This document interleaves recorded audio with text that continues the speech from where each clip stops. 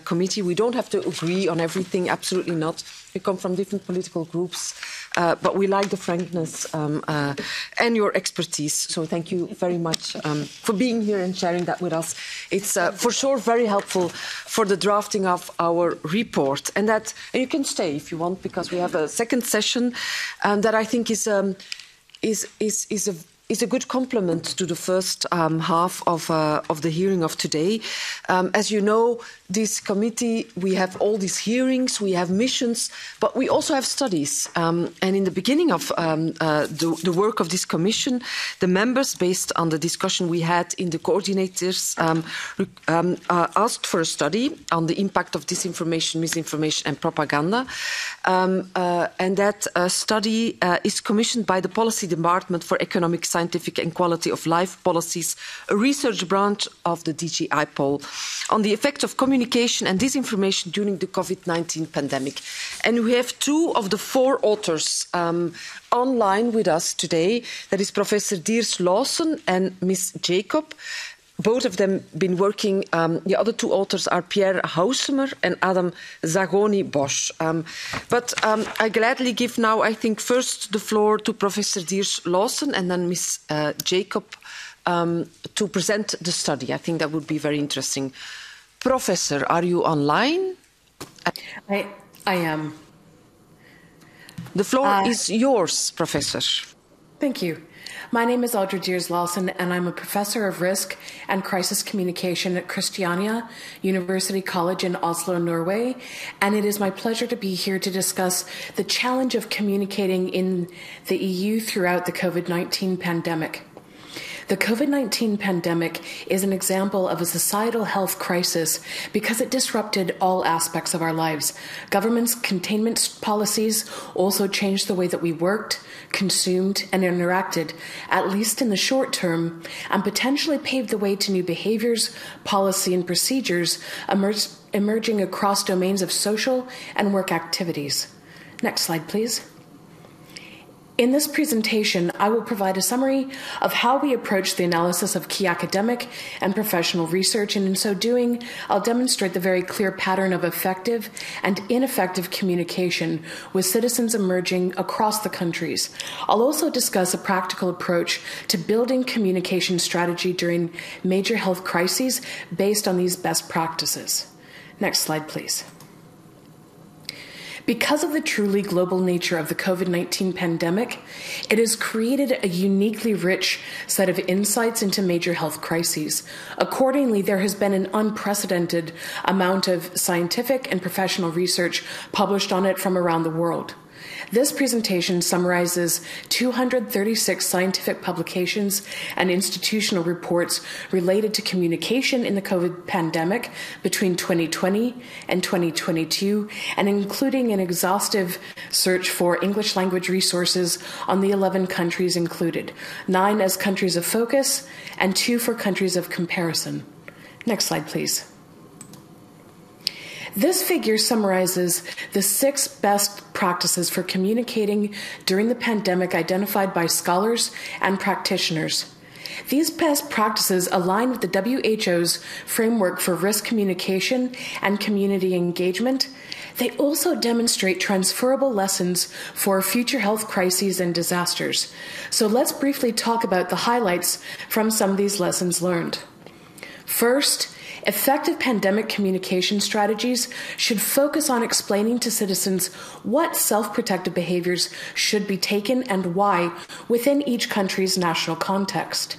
Second, research suggests that in the pandemic and in other major health crises, government should adopt a positive tone, supporting citizen confidence in taking action, communicating engagement, and also being responsive, because defensive messages are simply less effective.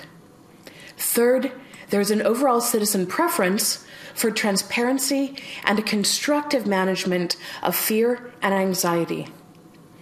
Fourth, in addition, two-way communication or citizen engagement was crucial in the different countries' relative communication success. This means that governments must also listen and respond to their citizens' communication needs. Fifth, It was also recognized that across countries, tailoring the messages to meet different demographics, information needs, and attitudes about the COVID pandemic and the self-protective behaviors was essential. For example, the minority communities within countries often simply have different information or communication needs. Sixth, finally, regardless of the relative success in managing the pandemic, trust in the communicating institutions is central, if not the central feature of communicating success. Next slide, please. In many ways, we know how the COVID-19 story has ended. Our job at this point is to understand how we can collectively do a better job to ensure that in future health crises, communication strategy is developed and applied to improve health outcomes. And as it's been stated already, while no nation's response was perfect, many of the countries, France, Germany, Italy, the Netherlands, Portugal, and Sweden, all demonstrated pretty consistently good communication practices, whereas there were significant limitations or challenges in some cases identified in Bulgaria and Hungary, with Lithuania having some very good practices, as pointed out before, and also some challenges. Simply, those countries, though, with comparatively poor communication strategies experienced more deaths during the COVID-19 pandemic. Therefore, one measure of the success of the communication effort should be based on the evidence of lower death rates and where we can improve citizen adoption of self-protective behaviors. Next slide. Overall, the literature supporting and analyzing the COVID-19 communication supports the need for an effective stakeholder relation management framework. This framework focuses on the interactions between the institutions managing COVID-19, citizen interests, and COVID-19 related issues that lead to self-protective behaviors being enacted. However, it also recognizes that these interactions occur within a complex information environment comprising multiple platforms, certainly social media, traditional media, and face-to-face communication, where there are often contradictory messages and different actors competing to capture citizen attention, and thus including the disinformation and politicizing the pandemic that these other speakers in the previous session already addressed. Next slide. Research finds that issue-related institutional, citizen, and information factors all affect message acceptance. This framework is really meant to be used as a contingency approach to building communication strategy. What I mean by a contingency approach is that agile crisis response using research-informed message design and evaluation is especially important in complex situations like COVID because it allows governments and public health authorities to diagnose key communication challenges within a community or a broader population and then design messages to meet those citizen information needs. And this is reflecting one of the best practices that we've learned from COVID-19. So let me summarize some of the key findings from each of these factors. With regard to issue-related factors across the EU, UK, and US, citizen knowledge of their disease, their own perception of risks, and the amount of control that they feel like they have all affected their willingness to take self-protective behaviors. Issue-related factors influence strategies in several ways, but let me give you an example. Within the context of COVID, people were already afraid, so it just made more sense to focus on building positive messages about reducing risk rather than fear-based messages. In countries like England and Hungary, where fear-based messaging or strategies emphasizing punishment for non-compliance were dominated in a lot of cases, they had lower demonstrated levels of citizen compliance with instructional messages than those countries that focused on positive ones. With regard to institution-related factors, now, no matter whether we're talking about research that was analyzing high-trust environments like in Sweden, or explaining like political polarization eroded institutional trust, and that was correlated with low levels of adoption of self-protective behaviors in countries like the US, the UK, Bulgaria, and Hungary, institutional trust emerged as central to citizen behavior. In short, building and maintaining a good reputation and trust, especially related to health issues, is an essential tool for governments and public health to effectively manage future pandemics. With regard to citizen behaviors, citizen-related factors highlight the importance of demographic and attitudinal predispositions for people to enact self-protective behaviors, and demographic factors matter depending on location, culture, and timing. There isn't a single recipe for this. But a more universal citizen factor is efficacy, or our confidence in our ability to enact behaviors and our belief that those behaviors lead to positive outcomes. The evidence from across the countries very clearly concludes that as governments and public health authorities, they should be communicating three key messages. One, explaining what people should be doing. Second, providing clear instructions on how to perform the behavior correctly. And third, providing evidence that there is benefit for the people in performing these behaviors. And finally, of course, information-related factors. Popular media and scientific research widely recognize that COVID-19's infodemic poses a serious threat to persuading citizens to adopt self-protective behaviors. The bottom line is that when citizens feel like they don't have enough quality information from their governments and public health authorities, they will fill the perceived information gaps by relying on other sources of information, opening the door to mis- and disinformation. But there are two other factors affecting this. In prolonged crises, several pieces of research identified a newer challenge in information fatigue. This emerged across countries like Germany, Italy, and Lithuania. People were simply tired of hearing about COVID in any way by the end of it. And finally, where there are lower levels of information literacy, that is, being able to discern good information from bad, citizens are more likely to be resistant to adopting self-protective behaviors that are recommended or even required by governments and public health.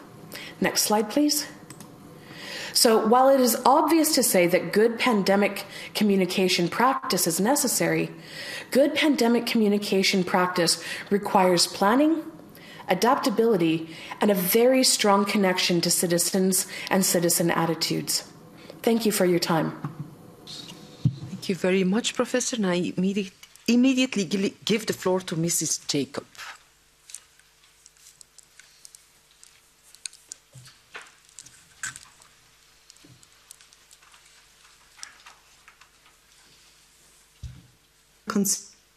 Oh, we don't have any sound.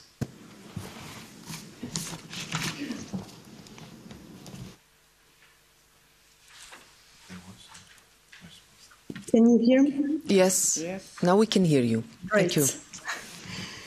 Good afternoon. My name is Cécile Jacob. I'm a senior consultant at VVA Brussels, and it's my pleasure to present the second component of this study, focused on misinformation and disinformation practices related to COVID-19 and their countermeasures in the EU. Next slide, please. So I will first recall the methods we use for this study to analyze disinformation and misinformation practices, and then I will walk you through the different practices, the key themes of COVID disinformation we analyzed. We also discussed about third countries' interference in disinformation across the EU, to conclude on countermeasures and ways to improve these countermeasures. Next slides, please. So for this study, we also analyzed a number of scientific publications and reports. And for this section, we focused on 9 EU member states, which are listed here. Next slide, please. First of all, I would like to give you an overview of the concept of disinformation and misinformation that we describe in our study. A first finding of our study is that there is no shared definition on disinformation although common aspects of defining these two concepts exist. For example, the ERGA's approach to disinformation combines the following elements: so the existence of false or misleading information, the intention to cause harm or gain profit, and it often works with the assistance of well-funded and automated technology. Overall, unlike misinformation, disinformation is characterized by the presence of a deliberate intention to cause harm. Moving to the next slide. Desk research indicated that there are 7 types of disinformation, misinformation practices that you can see on the screen. For example, to illustrate in the context of the COVID-19 pandemic, if we discuss about manipulated content linked to disinformation, we can mention a blog that manipulated content of a scientific study, claiming that mRNA vaccine changed the DNA of patients. There were also conspiracy theories from non-state actors blaming social groups and certain ethnic minorities for spreading the COVID-19 pandemic. When it comes to misinformation practices, we can mention memes, so small pieces of videos tending to exaggerate side effects of vaccine, therefore increasing mistrust in their safety. We can also mention users of social media platforms claiming that the COVID-19 couldn't be transmitted in hot and humid climates. Next slide, please. I would like to talk about the most prevalent themes in COVID-19 disinformation. The largest share of false or misleading information concerned vaccination and immunization of about 24%, followed by the severity of the COVID-19, government responses to COVID-19, and conspiracy theories surrounding the pandemic. In this study, we found that the spread of such disinformation and misinformation practices had an impact on public opinion. For instance, according to a UK study, exposure to misinformation was responsible for around a 6% decrease in the intent of vaccination. Another study found that these practices gave rise to uncooperative behavior among the general population, therefore undermining compliance with the emergency measures. In the next slide, I will present another section of our study in which we analyze the role of and impact of third countries in disinformation across the EU. Our study showed, or rather confirmed, that Russia and China were the 2 third countries at the front line of COVID-19 disinformation. We focused our research on the media they use to spread disinformation, as well as their different intention. In both cases, Russia and China used disinformation for geopolitical advancements. These false or misleading foreign narratives from the EU side were monitored through the use of the rapid alert systems against disinformation. To conclude, although the overall impact is difficult to define and to quantify, it led EU citizens to question the credibility of the EU and of also national and regional authorities, triggering official health advice to be ignored. In the next slide, we will discuss the countermeasure taken against these practices. So the European Commission called on social media and platforms to intensify their role to counteract COVID-19 disinformation by joining the 2018 Code of Practice on Disinformation. And platform will also asked to publish baseline reports on their policies and action to address COVID-19 disinformation. At national level, we analyze emergency measures tackling disinformation and COVID-19 in 9 member states. In some member states, plans were made or actually action were taken to change legislation to criminalize the dissemination of false information. It's worth mentioning that Hungary was the only member state that passed a law to counter disinformation related to COVID-19. Connected to that, all member states introduced restriction on freedom of assembly, except Sweden.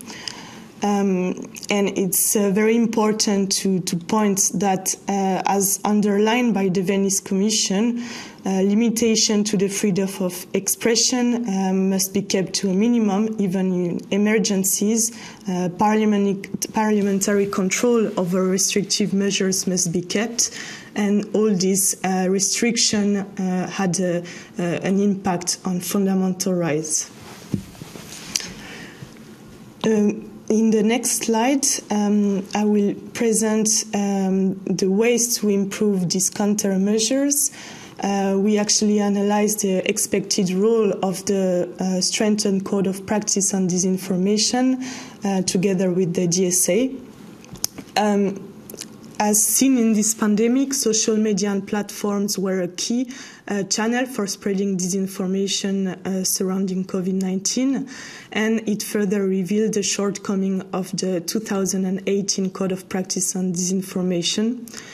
This led 34 signatories to ratify the strengthened Code of Practice on Disinformation in June of this year, which follows a co-regulatory framework interlinked with the DSA and aims to address the shortcoming identified in the previous code and further revealed with the pandemic.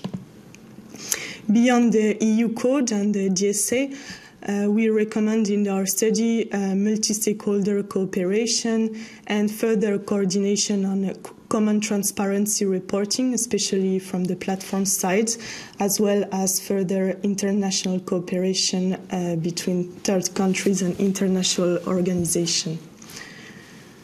Thank you very much for your attention. Thank you very much to both speakers, and I immediately go to the political groups for questions. Mr. Kimporopoulos, please. Yes, thank you, Madam Chair. And I would like to thank also the dear speakers for the very comprehensive study. Countering disinformation and misinformation amidst an information overload was a major test for our institutions. Disinformation spread by foreign state-sponsored campaigns aimed at affect our country's responses to the pandemic. At the same time, misinformation proliferated through social media as people were looking for answers. They fundamentally tried to amplify citizens' fear and undermine their trust, a key element in our fight against the pandemic. The response from the EU and our member states was decisive, with a number of measures, including the Digital Service Act, increased transparency in political advertising, a strengthened code of practice on disinformation, and the mobilization of EU funds to increase citizens' media literacy. And this Parliament is at the front line of these efforts with the establishment of a special committee on foreign interference in all democratic process in the EU, and it will continue to do so. However, these challenges will be with us the years to come, and we need to continue equipping the EU with the right tools to address them.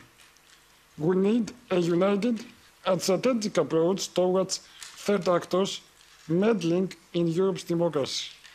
We need to work with digital platforms to address the roots of disinformation and misinformation, but also to empower citizens to make informed decisions through education, digital and media literacy. So I would like to know and to ask you, what other measures would you recommend in this regard? Thank you very much. Sarah, please.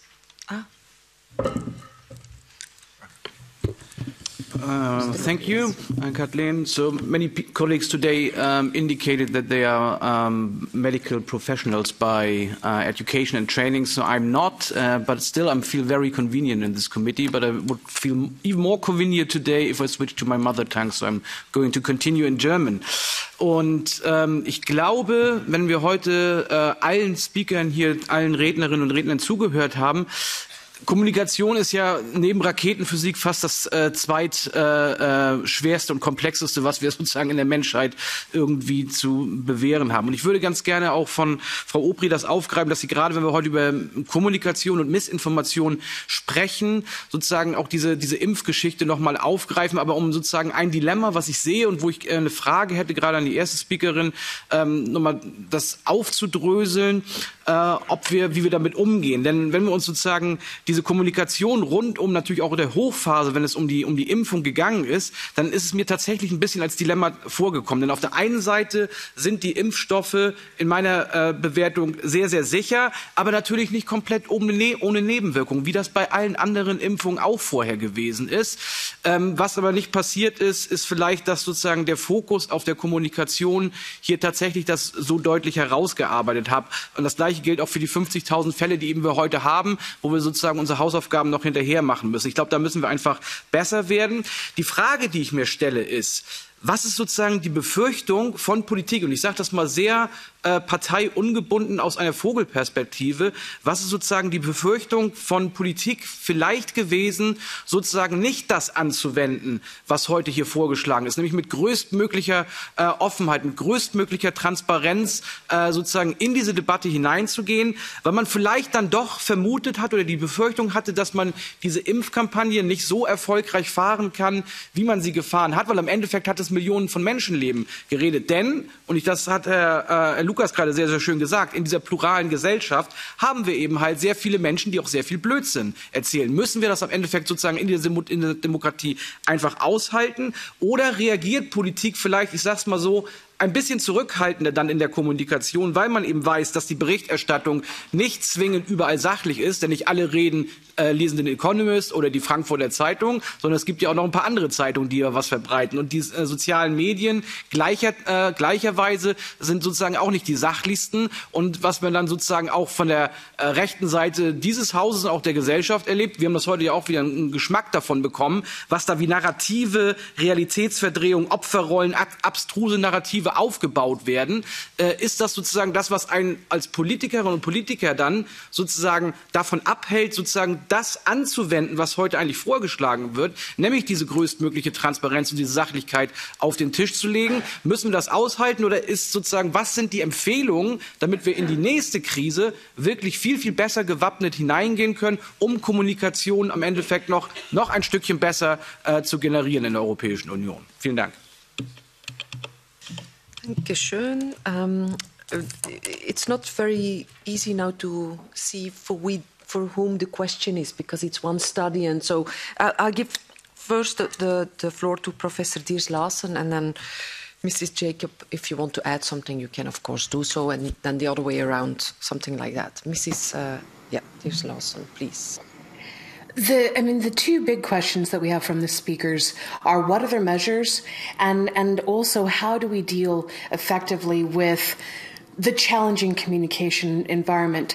And in some ways, the top line of the response to this is that governments need to do a better job and health institutions need to do a better job of building long-term institutional trust. one of the things that we see in sharp contrast is that in institutional environments, and this was predictive in almost every country, and with vaccination research, which I work on, it is predictive that if people have trust in their institutions, they're much more willing to listen to the information. So this means that over time, governments and politicians have to be more transparent. We are living in an age where the expectation for communication, engagement, and direct engagement is higher. This is part of the, I think, benefit of the social media age. We speak a lot about the negative sides of the social media age, but it does mean that people expect. And let me give you an example of a politician who I think did an excellent job of this, was the First Minister of Scotland, Nicola Sturgeon. She was accessible almost every single day for press conferences. Her government also used social media as a major means of dissemination of information. What they did is they had the same problems and the same challenges of should we mask, should we not, how to deal with vaccination. But they created a dialogue on a daily basis. Then this is also true in research from Scandinavia, which are high trust environments. It's not surprising that lower trust environments fail to communicate and fail to build the conversation with their citizens. So what can we do and how do we combat all of this? It's not the assumption that people are crazy or daft.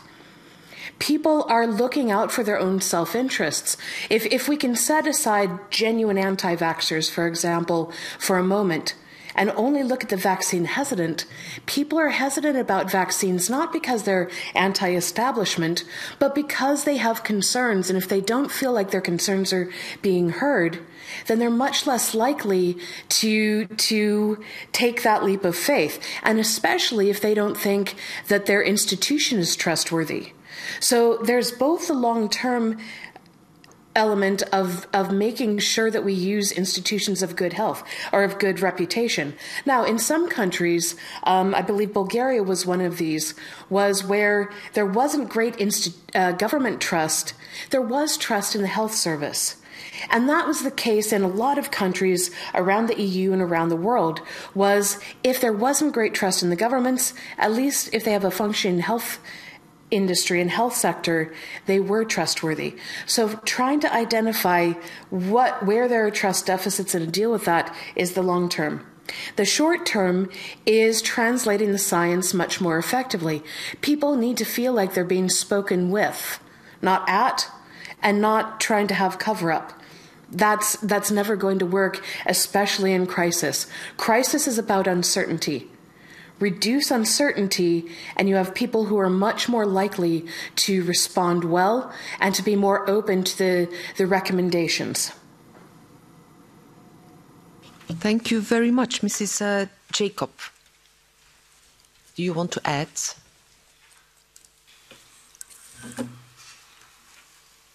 No, you're muted again, Mr. Jacob.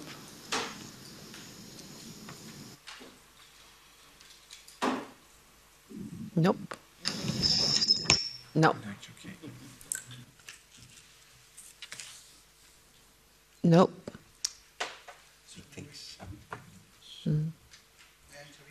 Yes, please. Ms. Jacob, if the line on the speak button is red, that means that we can hear you. So I will do it now for you. Now it turned red, it means that we can hear you. Thank you. Perfect. So I think my colleague responded very comprehensively to the question from the audience, so I don't have anything else to add. We'll come back to you later then. Mrs. Trillet-Lenoir. Merci beaucoup. Alors, je voudrais moi aussi m'associer aux félicitations et aux remerciements de mes collègues pour la pertinence de vos études et surtout pour leur caractère très concret et comparatif. Alors, la première question que j'avais l'intention de vous poser, c'était de savoir si vous aviez pu trouver une corrélation entre la lutte contre la désinformation dans certains États membres et le taux de vaccination.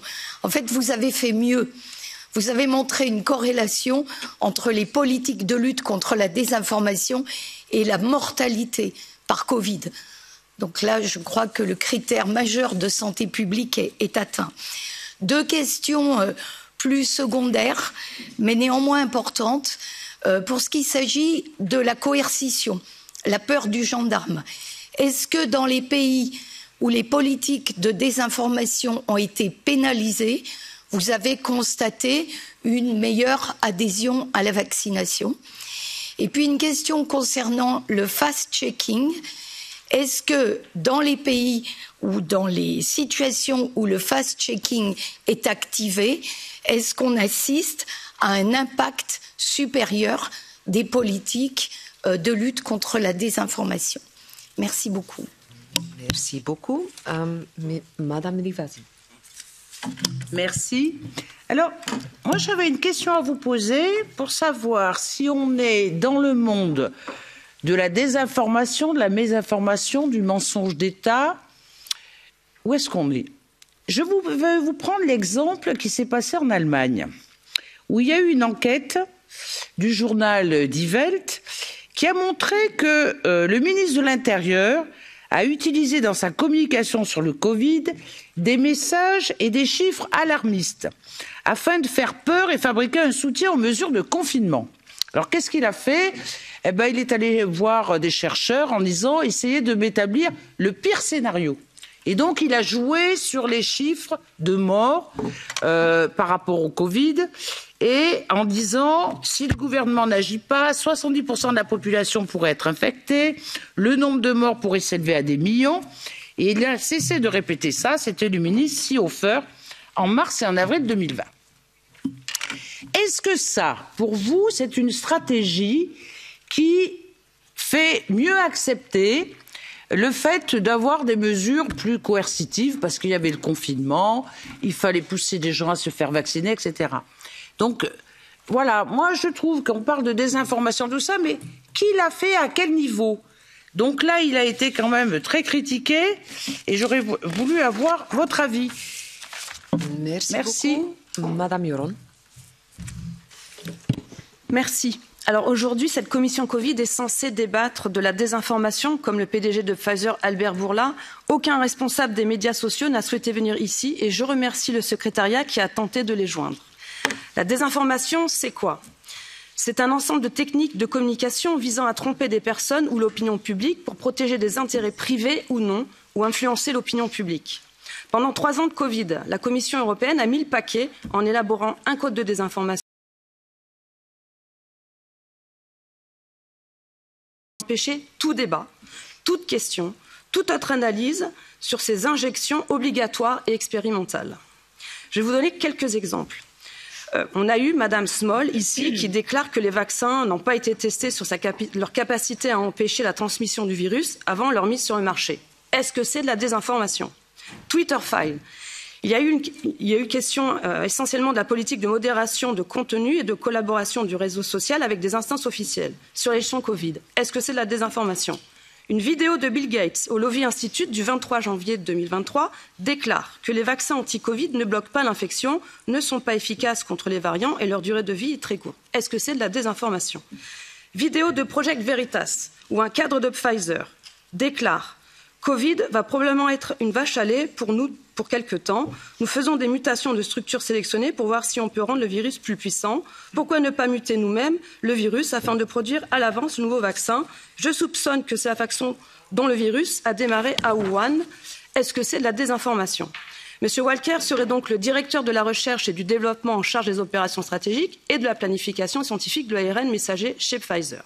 C'est donc une bombe informative de la manipulation du virus du Covid pour diriger son évolution qui n'a reçu quasiment aucun écho dans les grands médias mainstream, à part Twitter, et aussi on peut voir toutes les autres plateformes ont censuré la vidéo. Pourtant, Pfizer, dans son communiqué le 27 janvier à 20h, n'a pas démenti que cet individu aurait travaillé chez eux dans ses fonctions. Et Pfizer a confirmé qu'il pratique bien l'ingénierie de virus. Qui donne l'ordre de censurer ces vidéos? Qui a coordonné la pression sur Google, TikTok et les autres? Les rapports de l'EMA qui relatent plus de 25% d'effets secondaires graves, est-ce que c'est de la désinformation? Pourquoi le PDG de Pfizer fuit les questions à Davos comme un coupable? Est-ce que c'est de la désinformation? Finalement, qui décide du narratif officiel? Qui dirige? Bruxelles ou les Big Pharma. Depuis 3 ans, des médecins, des virologues, des élus ont été censurés ou éloignés des débats publics quand ils ont osé parler d'alternatives à l'injection ou des effets toxiques, voire mortels des injections sur les femmes et les jeunes. Des soignants, je le répète, sont toujours suspendus en France et les victimes d'effets secondaires se comptent par milliers. Ceux qui voulaient lutter contre la désinformation ont en fait, je trouve, utilisé cet outil pour leur propre propagande. Les Big Pharma se frottent les mains. 3 minutes. Hein? Okay, I don't know whether the authors of this excellent study are able to sort of make a yes or no on this information. So I will start with Mrs. Jacob, and please answer what you can answer of the questions. Mrs. Jacob. Thank you. So, although we didn't analyze whether the member states in which legislation was passed to criminalize disinformation had an impact on the vaccination rate, we can say for sure that any legislation that try to regulate disinformation in very vague and unspecific language can also restrict access to information and prevent citizens from formulating their own opinions. So this could suggest that the vaccination rate wouldn't be higher in this case.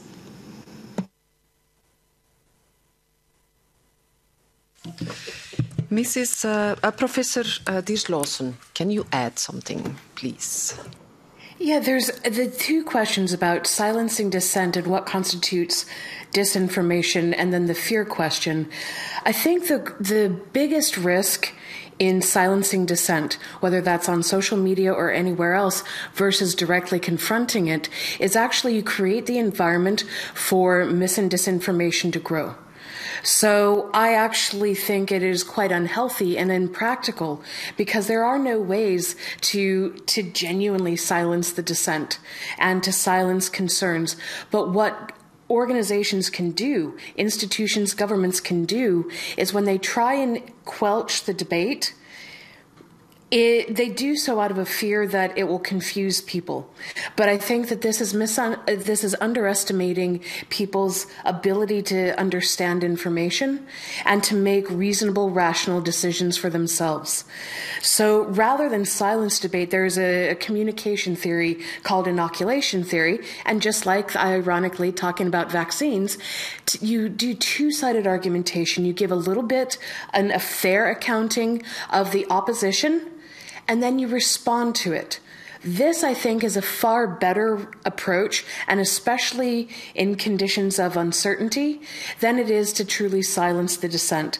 So my caution as a communication scholar is that you will only create the conditions for more desire for the banned information or silenced information by doing so.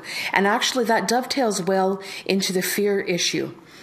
Fear in and of itself is already going to be there in the pandemic. And so with the gentleman's example of Germany, my example of English approach, which was to amplify fear, we actually see that it had a genuinely damaging effect in terms of self-protective behavior compliance, whether that is with vaccination or whether it is face masking or anything else. That when the two strategies of amplifying fear and also forced compliance are used, you will have people who, if they feel like they have to obey the letter of the law, they will, but they won't end up learning anything about transmission.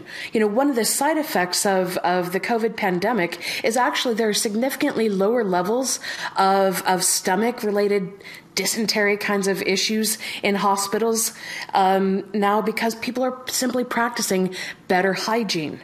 So this is why the three recommendations for good communication practice, which all centers around a positive message, is Keep people informed as much as there is. And this was a changeable environment. Being honest about what we know and what we don't know is part of the challenge.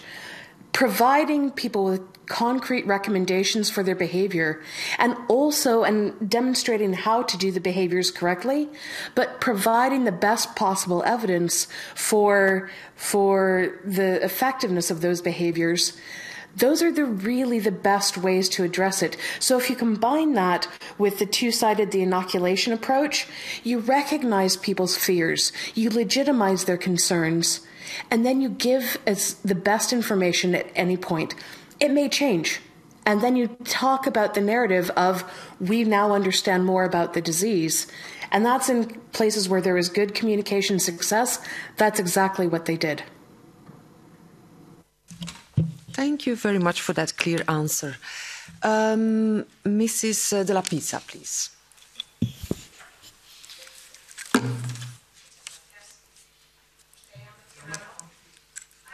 Micro.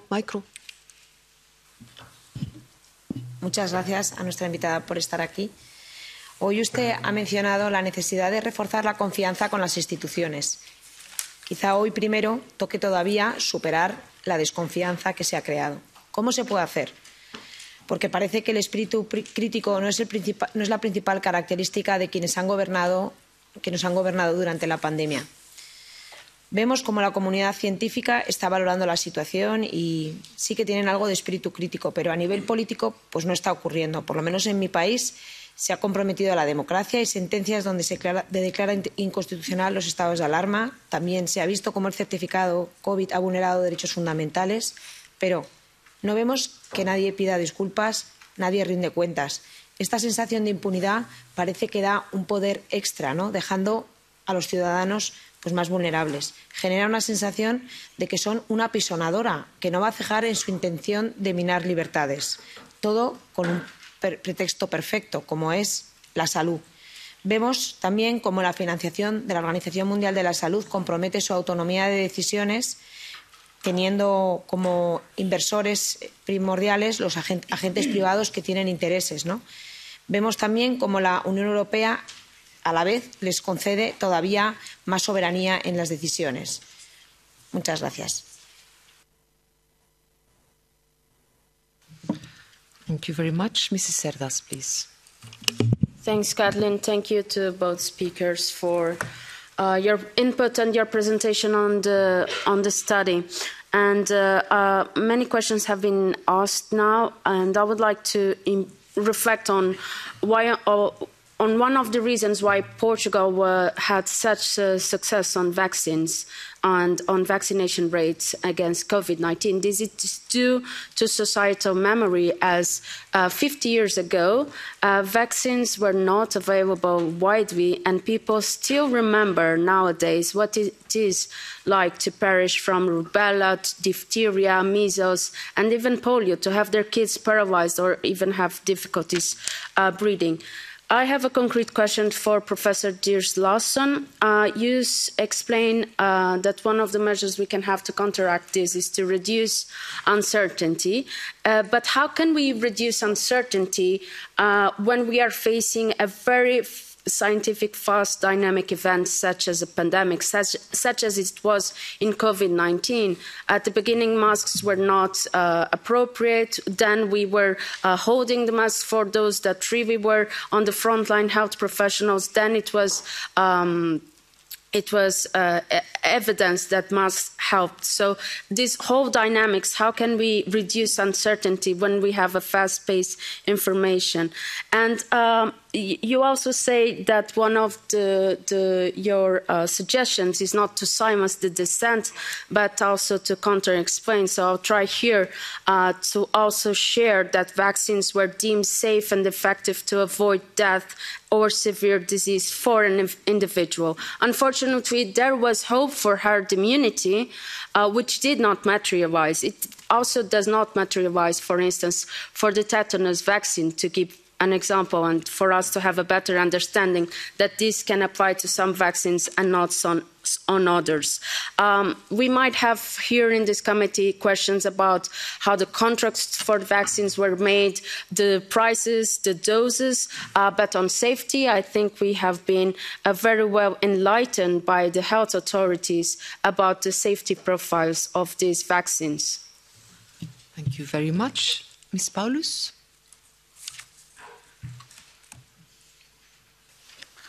Thank you, Kathleen, and thank you for being here and for presenting us the study. As my colleagues have already elaborated on a lot of things, I would like to learn whether in your study you have also looked at the problem of false balance, because that is the other side of leaving an open space for differing opinions, for uncomfortable questions, for doubts, for critical interventions, because I know that the media love to have one person from each side.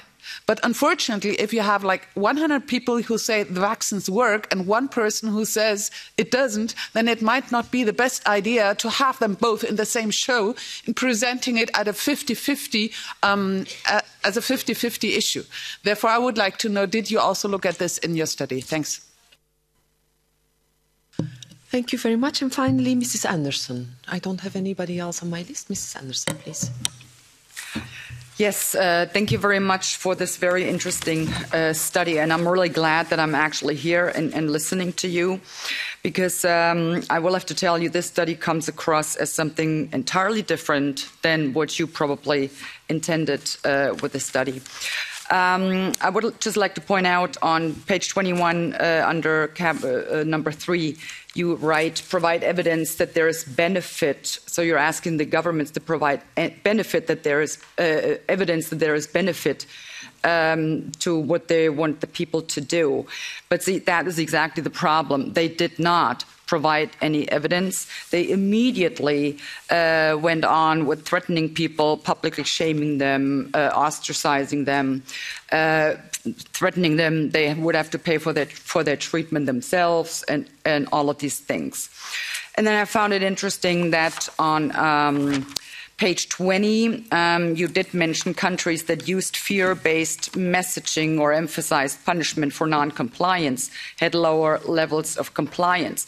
And I do get from that, and from what I heard here today, that you do not agree with tactics like that. But yet, on page 18, you talk about, or pretty much praise Germany for having had good communication practices. And I really wonder, and any German reading this study, they will take it just adds insult to injury.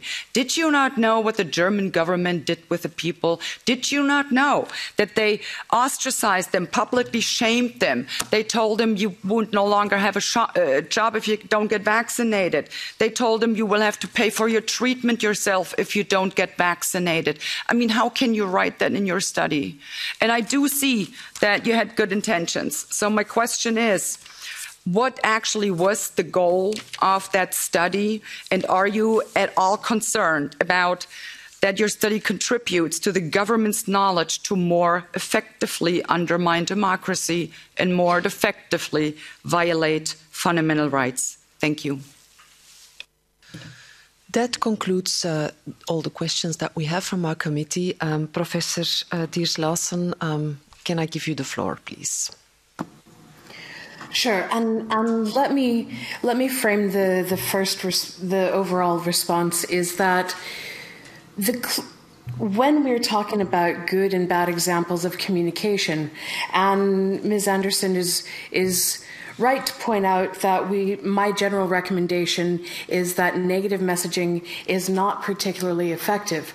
However, I would point her to page 17, where we clarify, based on the research that had been done, Germany's particular strengths were the digitization of information and cohesive instructive communication.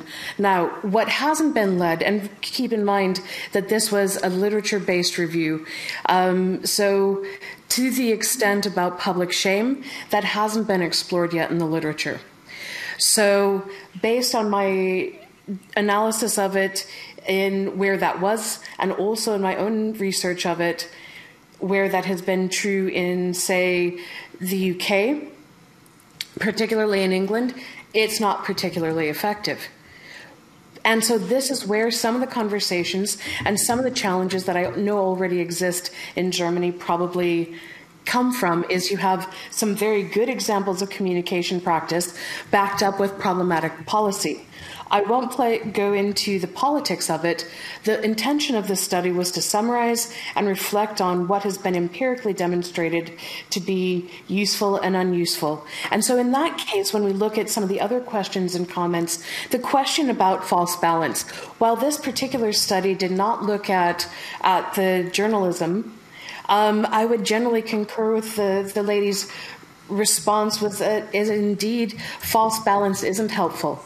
Because it creates the illusion that all sides are equal, and it gives equal airtime without a critical response. And in some ways, the media's love of false balance, I think, does create additional problems in terms of how do you present information in a way that is both fair and also in a way that acknowledges where there are strengths and where there are weaknesses. And that is, in fact, what we've tried to do.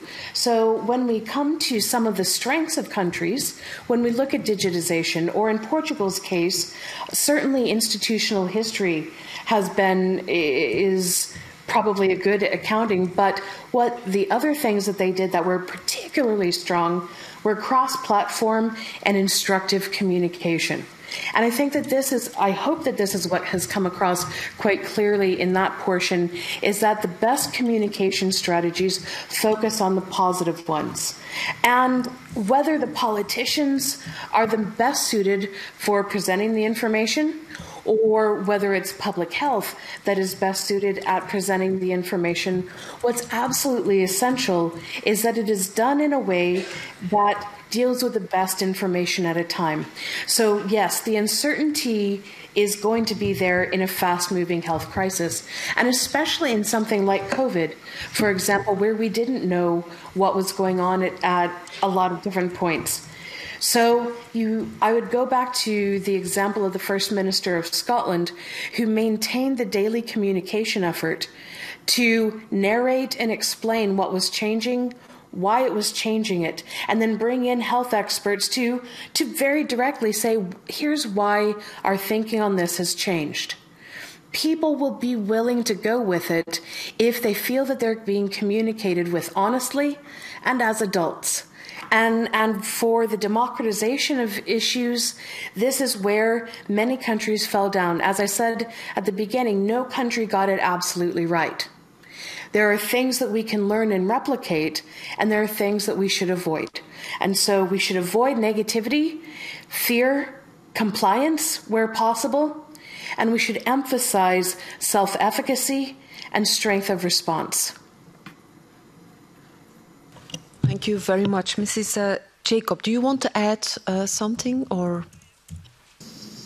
No, thank you. My colleague answered very precisely. Okay, she does, doesn't she? Can I thank both authors and speakers. I think it was excellent, and I invite all of us to have a close look to the study as well as for other studies that we issued. And I'm not going to make conclusions. That's almost always impossible. But there is some similarity. Well, there's a lot of similarity between the first part and the second part, and I think they were very good in keeping a balance. But both Mr. Lucas as Mrs. Audra Diers-Lawson said something that is extremely important for us.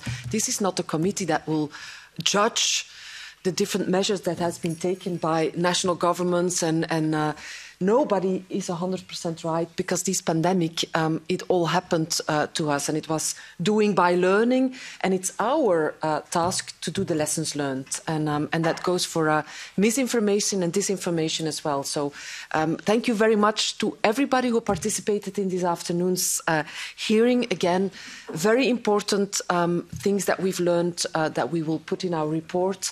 That are the lessons learned to be more prepared for the next pandemic at the European level. Let that be the main task of this committee. Thank you very much, and I see you all tomorrow, 9 o'clock. Thank you very much. Have a nice evening.